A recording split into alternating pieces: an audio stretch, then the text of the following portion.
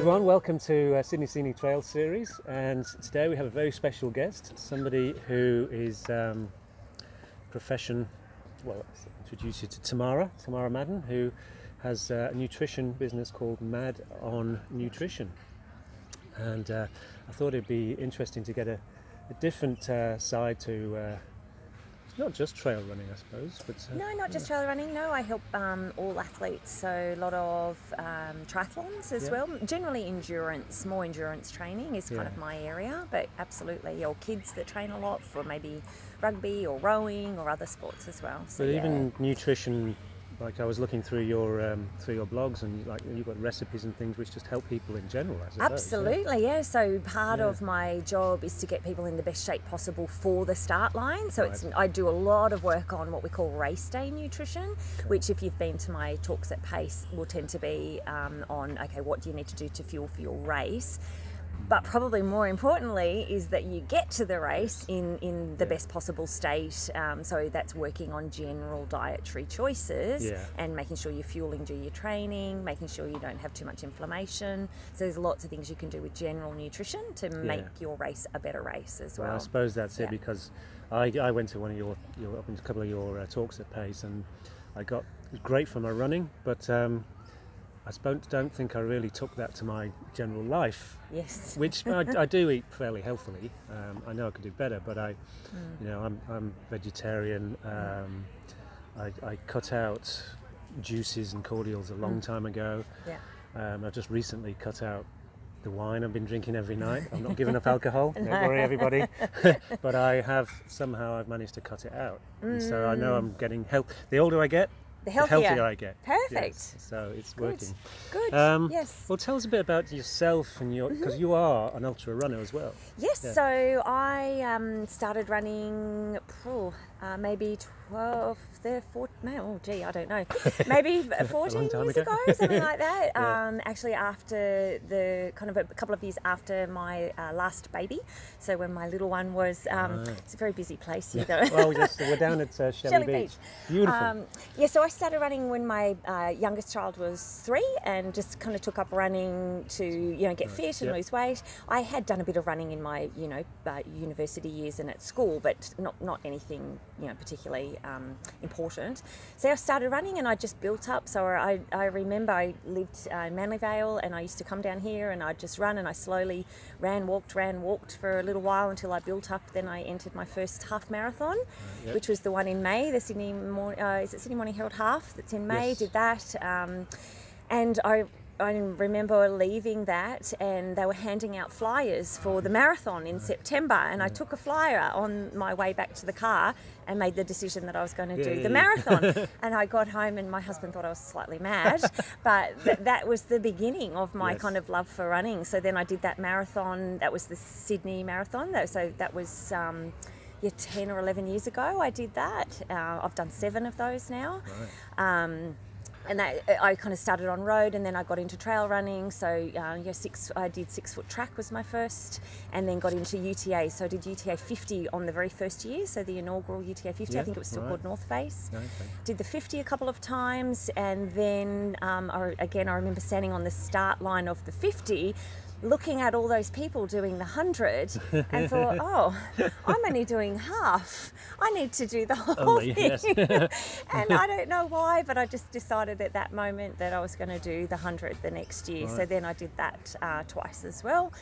So that's kind of my story. And the other thing I learned along the way, I got better and better at running when I engaged with a coach and actually trained properly for the actual race, but also nutrition. Like whilst I'm trained as a naturopathic nutritionist, and then I've done extra study in sports nutrition, to be honest, a lot of what I know is from my own experience as well. So I've learnt lessons while I've been running for 14 years on how to fuel properly and what works in a race, and then I do a lot of extra education and reading to enhance that knowledge as well. Yeah. So yeah, I've made mistakes, and then I've learnt from those, and then I'm very much go into the research on why has that happened and what's the latest research. So one of the things that happens in sports nutrition, it's not static. There's always new studies coming out, and you have to stay on top of the information. You can't just kind of apply what you were taught 10 years ago when I did my qualification. It's not all of it's changed, but things have developed since then, and there's new products and there's new information, so it's always evolving. Right. So you were a nutritionist before your running, or that was your field? No, it's actually kind of like a second career for me. So no, I was actually in sales for a long time, and then I retrained. I was actually a yoga instructor for a number of years, and then and meditation teacher. So I taught yoga and meditation. Part of that learning is about nutrition, like you do a bit on kind of food, and that started my passion in nutrition. So then I went back and studied further. So this is 10 or 12 years ago, and studied more on the nutrition side, and then kind of moved into actually consulting in nutrition. And I don't teach yoga and meditation at the moment, may do one day, but I actually think that they're really good skills, particularly the meditation. Doing a 100k ultra, a lot of it to me is actually like meditation. Like your brain actually goes places that you don't get doing a 10k run. And I think also people say, how do you do that? How do you get through the pain? I'm almost in a meditative state when I do that. So I think it's a very good skill to have. I love road marathons still. I just did the Sydney Marathon for the 7th time, and I actually think I'm almost meditating some of the time. It's kind of what I like about road running is that repetition. That's how I engage in it. So I'm not, some people don't like that. Road running, my body doesn't like road running. Right. But I just love the trail running, getting on those trails. And, but it is important, the nutrition. So first time I saw Tamara was at Pace. Every year before the UTA, Ultra Trail Australia. I say every year, the last 2 years I've been. I have done the last 5. So Tamara's done a talk on nutrition and what you need to do to get you through the 50 and the 100. And even though the first time I went, I wasn't doing the UTA, but I took that into my training. So would you like to tell everybody what that is? What the magic, because it's not a secret as such, but it just makes so much sense. It's not a secret. So the first thing in I suppose nutrition in running is, the first rule is that everybody's different, and that you have to practice before a race, and not all products work for all people. So just because a particular brand works for somebody else and they love it, it doesn't necessarily mean that's going to be the best choice for you. So I encourage people to trial and error a lot. There's a huge variety in how you can fuel. So the easiest way to think about it, there's 3 things that you need on an ultra run. When I'm saying ultra, I'm saying anything over about kind of 2 to 3 hours even, you need to start fueling in that. Anything under kind of 2 hours, you can probably go and just have some water. But anything over that, you need 3 things. You need fuel or carbohydrates, you need water, and then you need sodium or salts or electrolytes, all the same. They come kind of rolled in together. So you need those 3 things for an ultra run.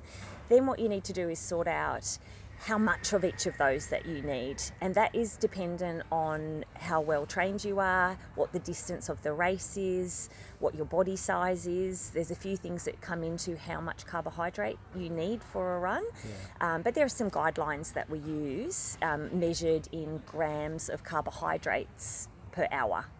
So we would say, okay, for someone running a 100k ultra, and maybe they weigh about 60 or 70 kilos, you'd be looking at a minimum kind of 50 or 60 grams of carbs per hour, up to 70, 80, 90 grams for some people. So, and then you measure your carbohydrates by reading the labels on products. They'll tell you, or if you want to use real food is fine as well. A lot of people in ultra running like to take proper real food. Potatoes are very popular, so just some boiled chats are great. Sandwiches, pikelets, bananas, dates, there's lots of things, and you just work out how many grams of carbs those have, and you go into your calculation of what you're getting per hour. Once you've worked out your fuel, then you need the water as well. So again, hydration is specific to the individual. There's guidelines. You do need to dilute or digest your carbohydrates in about an 8% solution. So I just use 10% because the maths is much easier.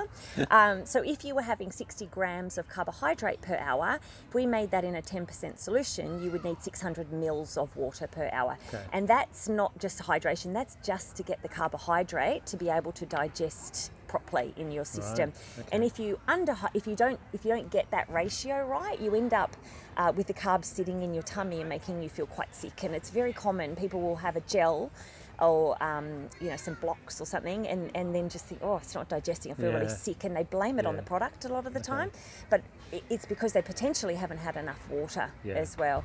So you work out your water. Once you've worked out that, then we work out how much sodium you need as well. So, and that's very individual. Some people don't need a lot of sodium. They maybe only lose 200 milligrams per hour. Other people will lose up to 1,000 milligrams per hour. So then the way you kind of look at that is look at the type of product that you're using. So a lot of the liquid products, that might be in your flasks, they'll often include sodium in the product with the carbohydrate. But it may not be enough for you. You might need to supplement that with some salt tablets as well.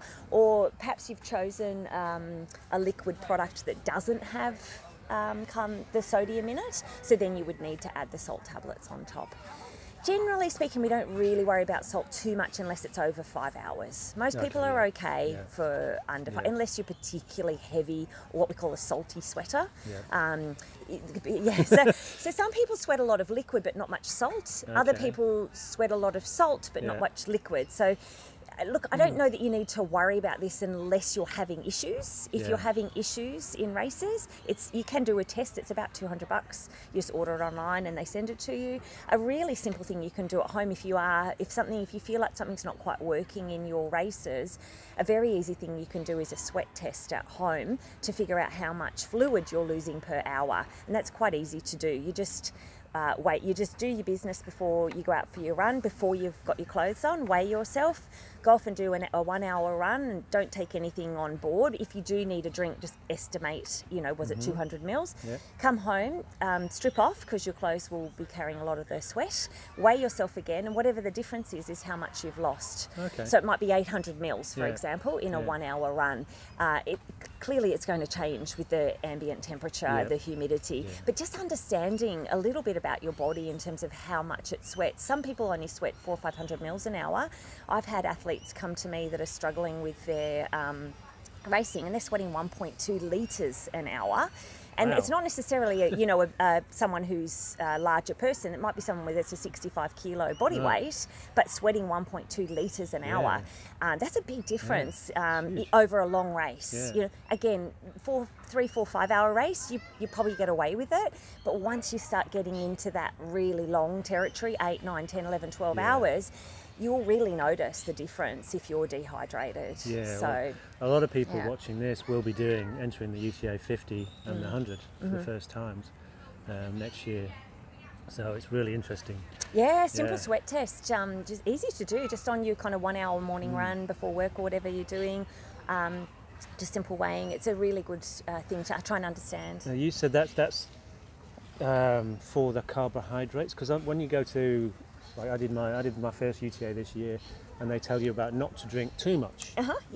And I was like, oh, hang on a minute. So what they're talking about is overhydrating or hyponatremia. So when you're running and you're sweating out a lot of mostly sodium chloride, but there is a little bit of other electrolytes as well, but predominantly the sodium. When you are absorbing water back into the cells to become hydrated, the mechanism is osmosis. You remember in biology, year 12 biology, osmosis. So to hydrate cells properly, you actually need the sodium to enable that process of osmosis to happen. So it's like a little channel or a gate, we call it, and the gate is only opened by sodium. Right. So if you've drunk a lot of water but you've sweated out all your sodium and you keep drinking water, the water's coming in, but it's what we call extracellular water. It's sitting outside the cells and it's not actually getting inside the cells. And people will often find that they're puffy, or in some, they don't do it in UTA, but in other endurance races they actually weigh you halfway through to see what your body weight is, and if you've lost too much or if you've actually gained too much as well, but you haven't got your electrolytes right. So hyponatremia is where you are overhydrating, you're over drinking with a lack of sodium in there. So the way to get around it is to take salt tablets, and then you won't have that issue. The other thing is that when they're talking about drinking to thirst, is the word they're using, they're still talking about drinking 700, 800, 900 mils of water an hour. The research that's been done in South Africa with some very high level clinicians have worked out that in order to experience or suffer from hyponatremia, you need to be drinking 1.2 litres of water per hour consistently for 4 hours or more. It's a lot of water. Like that's someone drinking a lot and not taking in any sodium. So that's not many people would drink not people I've ever seen in the last kind of 6 years that I've been doing this. Very few people would drink that much. So it's a lot of water. There's also there's still research going on into hyponatremia, but they also think that it's an underlying condition for some people. So your kidneys actually regulate your electrolyte system. So if you have an underlying issue with kidney function, you may be more prone to experiencing a hyponatremic state. It's if you think about the sodium and you think about how much water your body needs, you'll be fine. That's interesting. It brings in a whole new dimension to your running, because if you're just starting out, I think nutrition's the last thing you think about. Because I remember going on a run with this guy, and it was about 30k, but for the time that was like that was my furthest I'd got. And we were tired. I was tired at the end. He goes, "Oh, you're not eating? You didn't?" I said, I don't really take food with me. And that's what it's all about. You don't think about that. No, you don't think water, but you don't think anything else. Yes, but once you understand what's happening in the body, there's no amount of training or mental strength that will get you through a race if you're not having enough carbohydrates. And often people learn that the hard way as well. They get frustrated. They're like, I've trained so hard. Mentally I was there, I can do it, but my body just wouldn't keep going. So when people get to that state, it's called hitting the wall, or bonking is the terminology. And essentially what's happened is your body's run out of glycogen. So glycogen is your stored carbohydrate that you use. And when you're doing endurance races, your main source of fuel is your fat. That's predominantly what you're fueling with, but the only way that you can use that fat is to oxidize the fat, or it needs to burn, oxidization. So you're creating a situation where there's oxygen getting in, and it does that via a carbohydrate. So the saying is that fat burns in a carbohydrate fire. So the other analogy that I love to use is, if you think about a long endurance race, even the leanest of runners still have enough fat stores on them to last all day. You think about that fat being a log on a fire, and then if you sit around the fire, the fire will eventually go out unless you kind of tend to it. And what we tend to the fire with is topping it up with some kindling or fuel. So the carbohydrates that you're ingesting in a race is essentially the kindling. So all you're doing is, and you don't want to dump the kindling on in one go, so you'll put the fire out and you'll feel sick. But what you want to do is kind of constantly put that kindling on the fat fire, and that's when you will be utilizing the glycogen or the carbohydrate to burn the fat. And this doesn't really happen in a 1 hour. You're just using glycogen in a 1 hour because your pace is generally a bit higher. But when you're doing longer endurance races, you're at an aerobic state, so you're utilizing your fat as your fuel, and then we use carbohydrates as the kindling to create the fire to burn the fat. Great. Okay. Well, that's fantastic. I hope everyone got something from that. So, do you have? What's your? You've just done the marathon. Yes. Do you have any other goals? Do you have any of these fanciful miler runs that you want to do? No, I've actually gone into the dark world of triathlon at the moment. Okay. So yeah, I'm really enjoying it. So what happened, I ran a lot for a number of years, and then my husband's a cyclist, and I thought, that looks like fun, just to mix it up a little bit. So I got myself a bike about 4 years ago, started riding. I did do some triathlons when I was younger, but haven't ridden for years. And just got out there, started riding on the road, really enjoyed it. So I've been doing triathlon for the last few years. So I did kind of built up to then doing a half Ironman, which is called a 70.3. So that's a 1.9 swim, a 90k ride, and a half marathon at the end. And I did that, and actually qualified for the World Championships last year. Okay. So, sorry, the year before. So I went to South Africa for the World Championships for that, which was really amazing experience. And then I quite enjoyed that, and then decided that I had to do a whole Ironman as well. I was already fit, and I'm like, oh, why not? I'll just do the whole thing. So that's a 3.8 swim, 180k bike ride, and then a marathon at the end.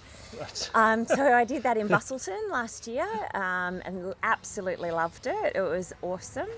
I do like road running, so it's it's not for everybody, but I really enjoyed the training. I enjoyed the challenge of it. So and then so that was December last year, and then this year I've just done I've done a few small triathlons just to for fun. I just did the marathon. I've got another 70.3 in about 5 weeks time. So how's the nutrition with that? Is the nutrition different for swimming and cycling and running, or is it all just the same? I mean, the ratios are pretty similar. Clearly you can't have anything in the water. Well, not clearly.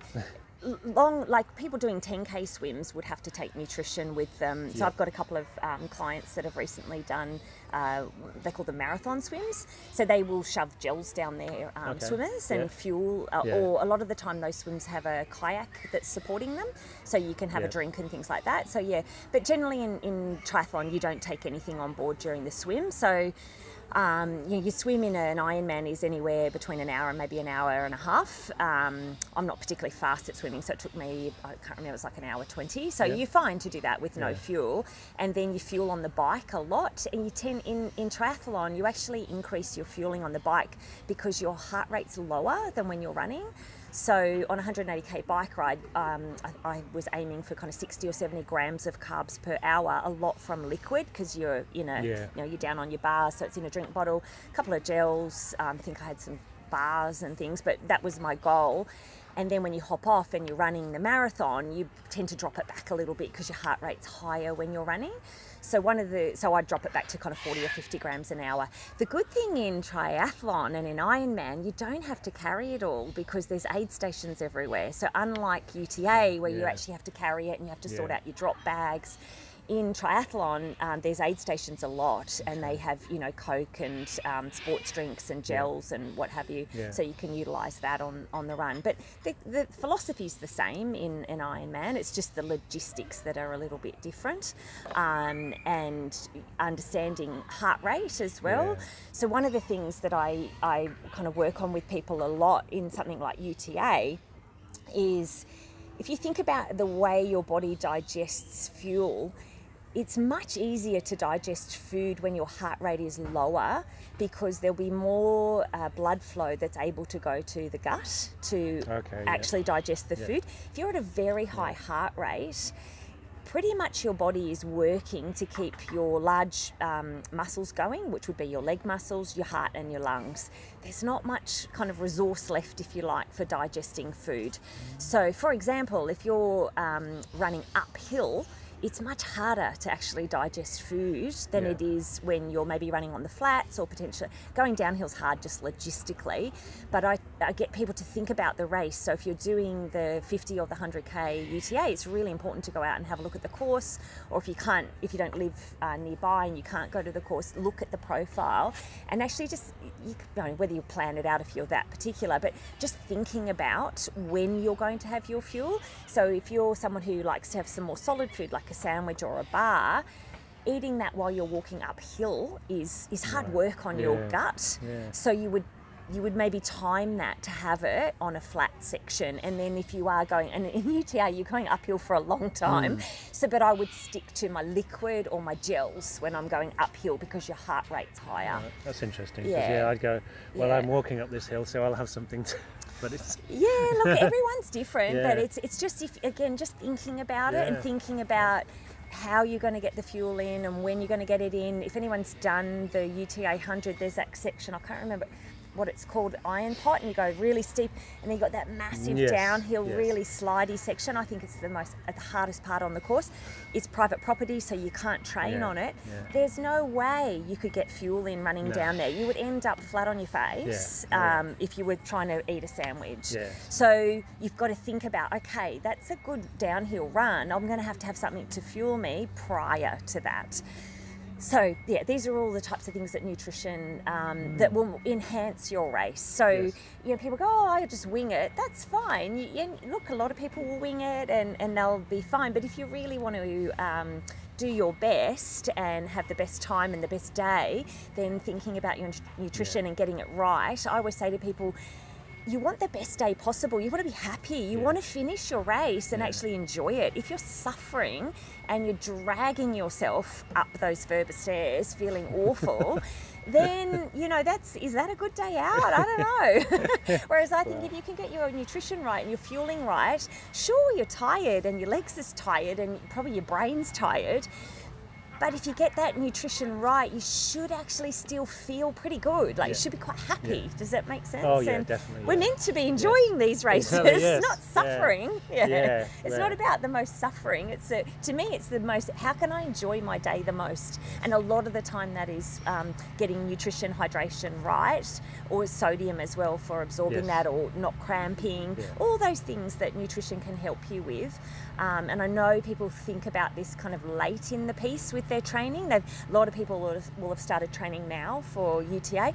I would encourage you to start practicing your nutrition now as well on those long runs. Start messing around with different products, buy different brands, you know, try out different amounts, start looking at how much you're having or how much you're consuming. So look at the labels, figure it out, just so you educate yourself, so that then when you get into the really serious long runs, you can actually go, right, I'm going to have this amount of carbohydrate, this amount of water, this is how I'm going to manage it, so that you understand what you're doing and see if you can improve your time or improve your experience of the race. Right, okay. Well, that's been great. I mean, the information is priceless, really. Obviously, so Tamara business is Maddon Nutrition. If they want to find out more about you, where do they go? I have a website that you can look up that's got lots of information on there and blog posts. I try to be active on social media, on Instagram and Facebook, but to be honest, probably better on the website for information. But I do have Instagram and Facebook. I'm in Balgowlah, so I offer face-to-face appointments in Balgowlah. Or if time is an issue for you or you don't live locally, then I do a lot of phone appointments or FaceTime or Skype or whatever medium you like. So I do a lot of that as well, because I help people all over the country. I've got a few international clients as well, so we do Skype for them. So that's an easy way to do. And I totally, most people are really busy and you don't want to sit in traffic for an hour coming to visit me. That's fine. If you want to go for a run, and then we can do it over Skype. So I do face-to-face appointments for people, and not just on sports nutrition. So some people will come to me for weight management as well. So whether that's trying to lose weight or maybe maintain weight, so that if you're running a lot, you need to maintain your weight as well for some people. So I do weight management. I do general, healthy eating and how you can improve your diet overall. And then the other thing that I do a lot is what I call race day nutrition. So I actually write race day plans for people. So I know a lot of ultra runners like their data. I actually do race plans in an Excel spreadsheet, and it's all calculated basically. It's very, very specific in terms of the calculations of carbohydrates and hydration. And then that gives you a guide of what you're going to need. And then I spell out exactly, this is what's going in drop bag number 1. This is what's in drop bag number 2. And that gives people a lot of confidence as well going into UTA. UTA, particularly if it's their first event and they're unsure. I'm not saying that maybe you stick to that plan 100%. It might be 80 or 90%, but at least you've got a guideline then of what you're going to do. So so I offer all those noisy bins services, either online or face to face. Okay. Or I do a lot of talks, as you know, as well, for different training groups. So things like that. If people, I'll probably end up doing one at Pace again, I'm sure. Come along to that to learn a little bit more. Oh, I'm sure we will. Yeah. So UTA is middle of May next year, and we'll. I'm sure Trailblazers or Pace Athletic put out a memo, an email, saying when Tamara's going to be in the shop. Definitely worth getting down to. Okay then. Well, thanks for listening, everybody. So it's been Tamara Maddon Nutrition, and Sydney Scenic Trails. You can visit our website, Facebook page, like us on Facebook, and there's an interview nearly every week. I missed one recently, but we always put something up there, and all the blogs. Great, well thank you for having me. No problem, thanks. You're welcome.